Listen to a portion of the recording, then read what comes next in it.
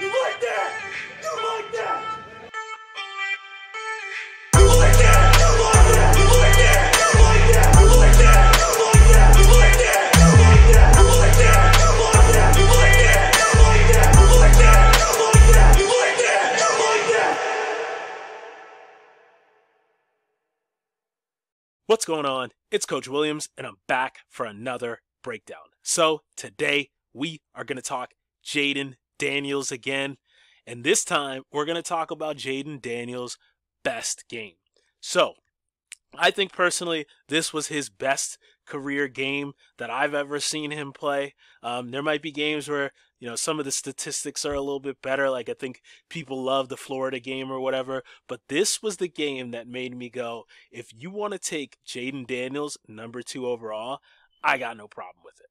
So let's break this one down. So the first thing that I want you to notice, this first play that we're going to break down, I want you to notice his ability, again, to read the field. We talked about this in the first video. He reads the field really well, okay? So one thing that you'll notice, and we'll see it even better on the tight, is these guys, with the exception of him, are all on the same level. Typically, in man-to-man coverage, you're not going to have guys on the same level like this because you don't want to get picked on a switch release. So he knows pre-snap, this probably isn't man. They're trying to make me think it's man. It's zone coverage. And as you can see, it's cover 3. So this is zone coverage. And now he knows all he has to do is read this underneath defender here. If this underneath defender widens, then he'll be able to throw the stick route here.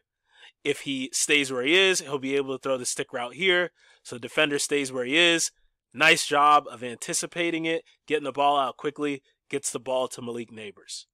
And so you'll see it perfectly here from the tight. Look, you can see his eyes. He keeps looking out here. He knows, okay, all I got to do is read that defender. This is definitely zone.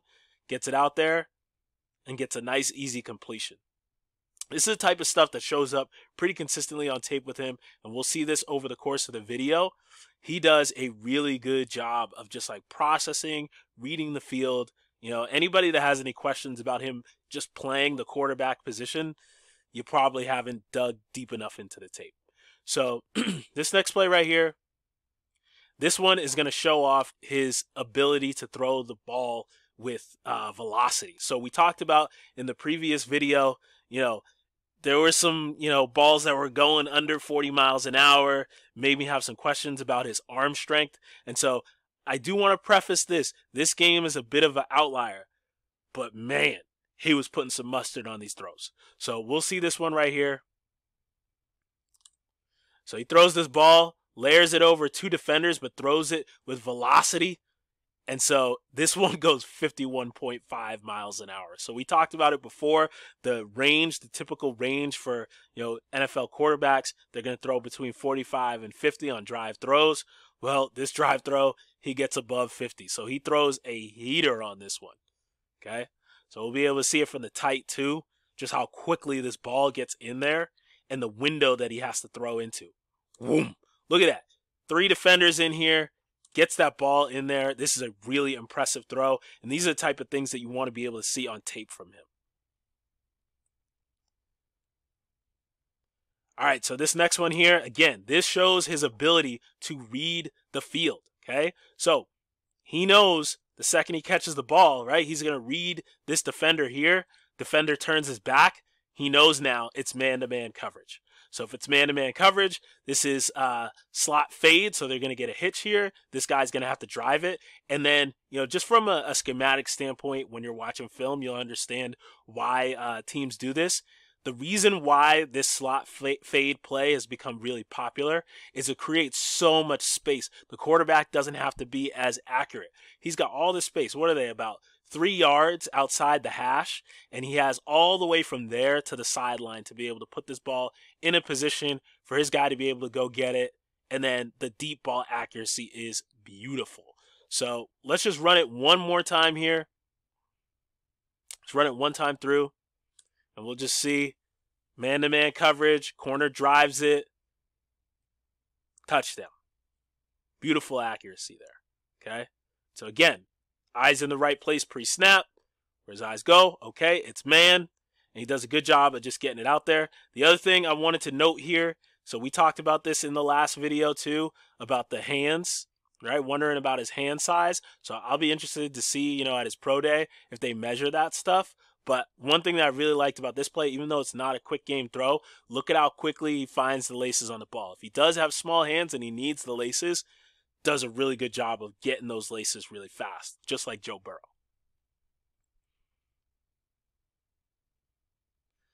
All right, on this next one here, so again, we're going to get an opportunity to see another drive throw from him and see just how fast it's going here, okay? So this situation here, this is cover 3, okay? So we can see middle field close, cover 3. And so we get this seam. The seam is the cover 3 beater here, and he fits it again into this tight window. And this one is going 47.6 miles an hour. So the way that I'm going to start measuring this is if you can get over 47.5, because that's in between that 45 and that 50. So if you get above that average range, then, you know, to me, that's a heater. That's a good throw. So 47.6, just to tick over that, like that. And then he gets the ball into the hands of neighbors with space to be able to get some run after catch. So we'll be able to see it from this angle as well. Gets in here. Whoom. Look at that. In between, over this defender. And this is throwing the ball with velocity and touch. Getting it over that underneath defender. Really impressive stuff here. He was throwing some heaters in this game. Okay, so we're in the red zone now. And so we're going to see that slot fade concept again. We know it's man-to-man coverage because we're reading this defender down here. Out here, he turns his back. That's how we know.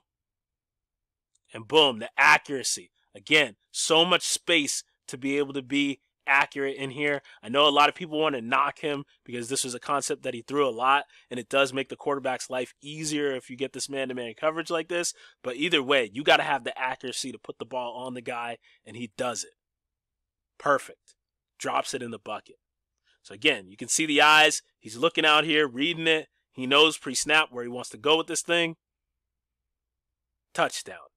It's like a handoff. All right, next play here. I like this one because, again, it shows off his ability to process, his ability to read the field, okay? So we're going to get inverted smash here. So this guy's going to run the out, and then the receiver is going to run the corner. We've got cover 2, so now he needs to read this defender here, this corner, this flat defender. And so it's a high-low read. If the corner stays up, he's going to throw the corner. If the corner goes back, he's going to throw it into the flat. Gets a nice big window to be able to throw, and then look at the anticipation on this throw. He anticipates the throw. He's throwing it before the receiver gets out of his break. Sorry that I didn't put the anticipation clock on this one, but we don't need it. We can see this is great anticipation here to be able to get it. Not a tight window since the corner sucks up, but it's a really good job of just reading the field and making the correct throw. So very smooth quarterback play from him. Really love this stuff. All right. So next play here. Again, so this one, I think that this is a blown coverage. So it looks like cover 2 up top. And then down here at the bottom, it looks like it might be quarters are also cover 2 as well. And this, safety here is kind of like he's out of position. You know, he's kind of all over the place. I think that this is probably quarters over to this side.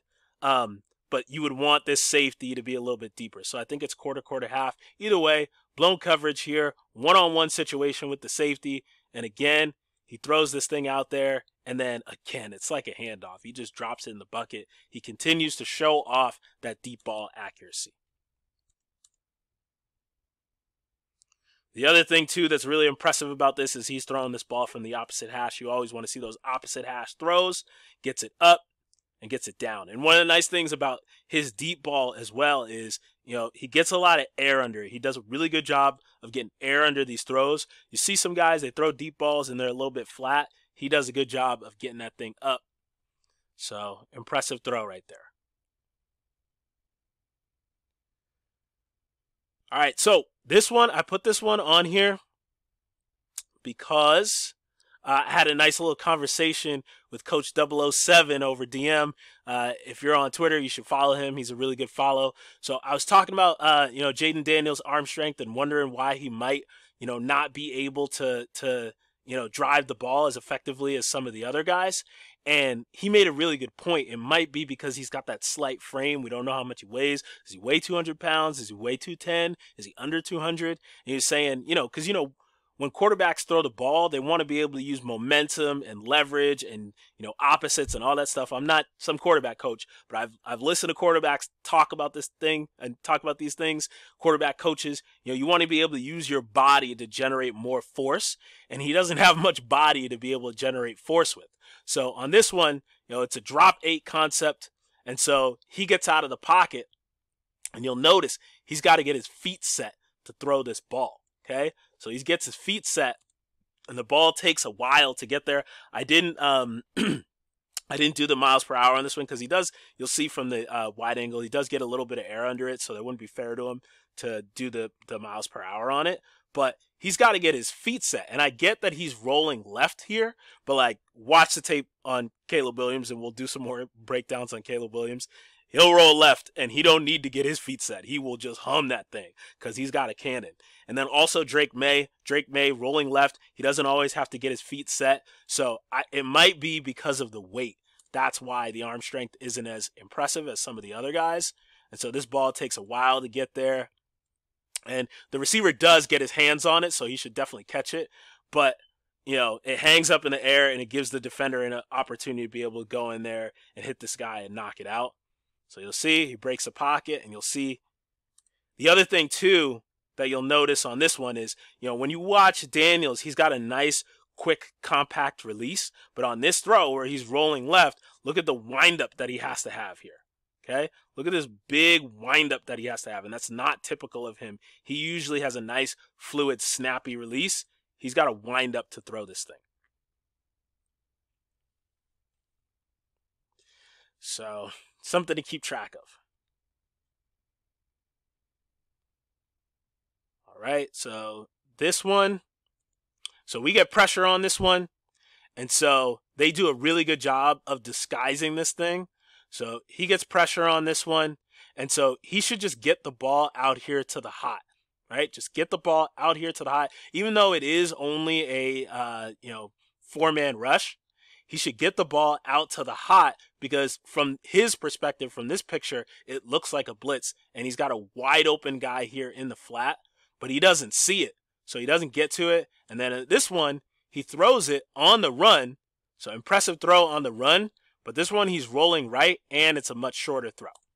But either way, that's one thing that I've noticed on tape with him. There's not a ton of, out of structure passing plays. They're usually scrambling to run rather than scrambling to throw. And so the things that we talked about earlier might be part of the reason for that he doesn't have the size to be able to create the momentum and the power that he wants to be able to throw the ball with.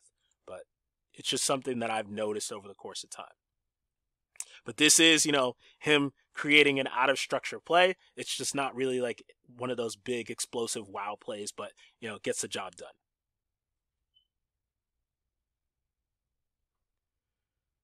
All right. So next play here. So this one, just another example of him having the ability to create and make plays, but there is a little bit of a question that I have on this one. So his eyes are down here. He's reading this. This looks like it could be kind of palmsy, right? So this looks like this could be, quarters, but the corner is reading too, and he's going to drive the out route. But if he anticipates this throw here, he probably can get this one. He could probably fit this one in here. But he hesitates on it, doesn't like it. Then all the other windows are kind of tight. Like this would be a tough ball to be able to get in there, right? This would be a tough ball because it kind of turns, when it's palms, it's quarters, it kind of turns into cover 2. So this would be a tough one to be able to fit into the window, right? This one here, maybe up top, get the ball in the flat, who knows? But he takes off and runs. He has that ability to make plays with his legs. But something comes up that we talked about before. A little reckless here. I know he's trying to get out of bounds, but like, got to get out of bounds faster because he gets blown up. Gets blown up on the sideline. Yeah, they throw a flag, but like, okay, what happens in a game in the NFL if you do this? They throw the flag or whatever, but you know, you break your shoulder or something like that, right? He's got to take care of his body, especially since he's a slighter framed dude. So big hit there. All right, so one of the plays that I like here, again, this one is more of like a sim pressure, so it really is only a 4-man pressure, but to his side where he's looking, it looks like a blitz. So what does he do? This is the type of stuff that you want to see from your quarterback. He replaces the blitzer. Boom. All right, so he throws this ball in here. Since that guy vacates that zone, nice easy read, gets an easy quick completion on first down. So we'll see it from the tight here. Catch. Boom. And see how quick he does that? This is processing. Right? This is what we're talking about when we're talking about processing. It's quick. It's fast. It gets out there. So really impressive there from Jayden Daniels.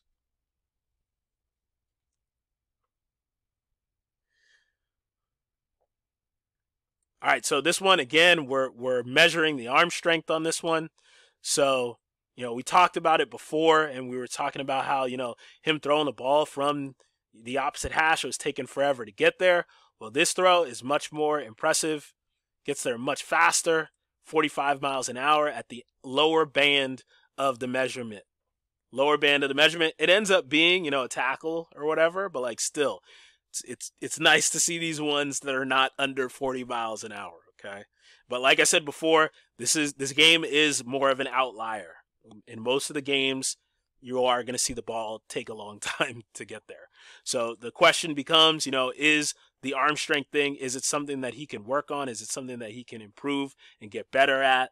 Is there some kind of mechanical thing where he can, you know, figure it out? Again, I'm not a quarterback coach. Like, is there some kind of mechanical thing that he can do to generate more power? And we've seen quarterbacks like Joe Burrow, right, get more arm strength and get more power over time. Okay, so again, this one just continuing to show, you know, intelligence here. So the design of this defense, this is 33 double cloud. So, you know, it's cover 3 from the safeties, and then the corners are playing cover 2. So I don't know if this is the design of the play or what, but there's no overhang defender here. There's nobody out here. So pre-snap, he can see that. And then this guy does not push out wide. There's nobody that ends up pushing out here. This linebacker's pushing the middle of the field, so you'd think that this guy would be getting out there. Don't know what the design of the defense is, but he reads it pre-snap. He sees there's a massive hole for him to be able to fit this into this window. And boom, he gets the football out quickly. Quickly and decisively. Really good job from Jayden Daniels, and we'll see it from the tight. He peeks out here. He sees no overhang. Catch, step, throw. No wasted movement. No wasted movement. Catch, step, throw. That's what you want to see from your quarterback.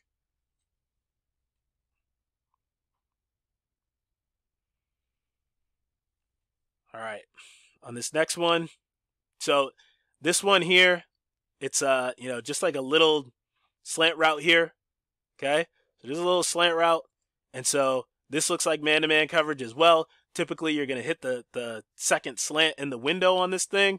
And so, you know, this one only goes 43 miles an hour, but I don't have a problem with this one because it's a slant route and you're not in the red zone. So, like, typically, you don't want to throw the ball too hard when you're too close to a guy.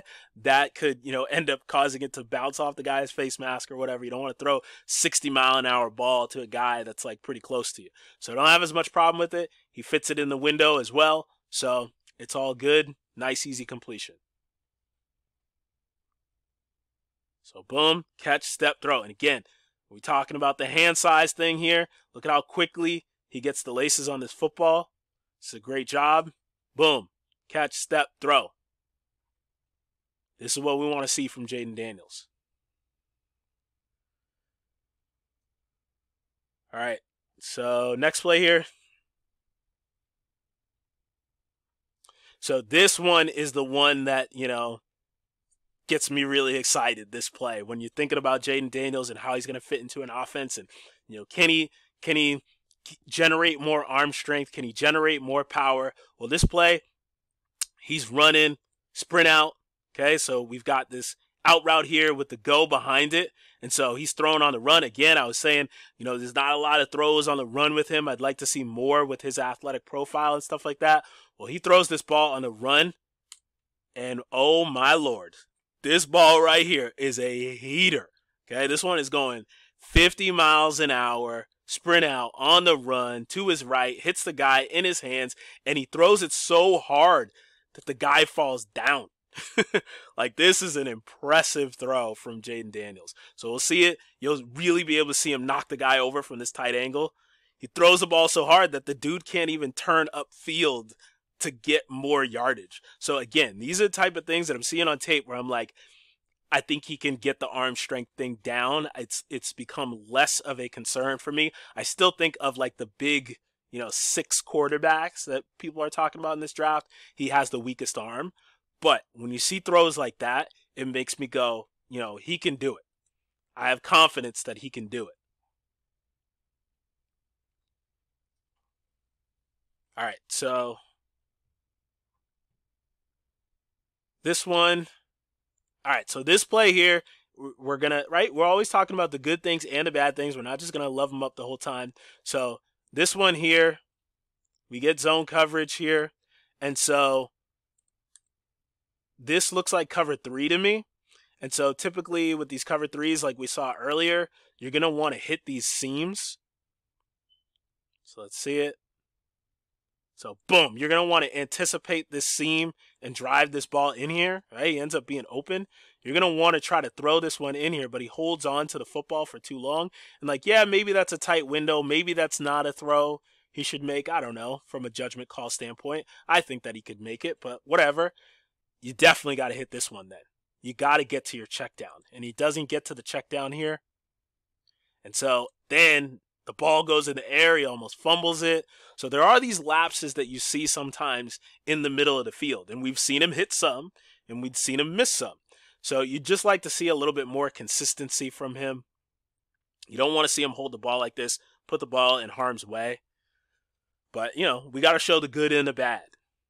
Good and the bad. All right, so next one. What do we want to see, though, from the quarterback in the game? We want to see in-game improvement. And you'll see that on this play right here from Jayden Daniels. We get another drop 8 concept. So there's 8 guys in coverage. It's going to be really hard to throw the football down the field. So nobody's open. Everybody's attached except for the backside drag. Hits the backside drag. And this guy is able to get some run after catch. And we'll see it from the tight angle as well. So drop 8, only a 3-man rush. He reads it out.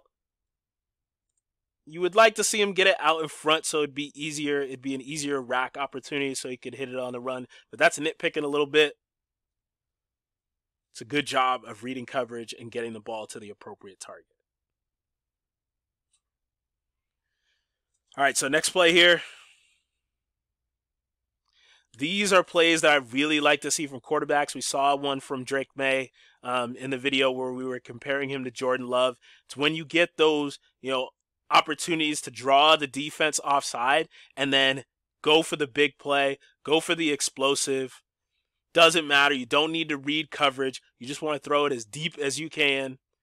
And this is beautiful. Like I said before, he gets a ton of arc under the ball, right? He gets that ball up there. He does not have a flat deep ball, and he throws this one up to his guy, and it ends up like a handoff.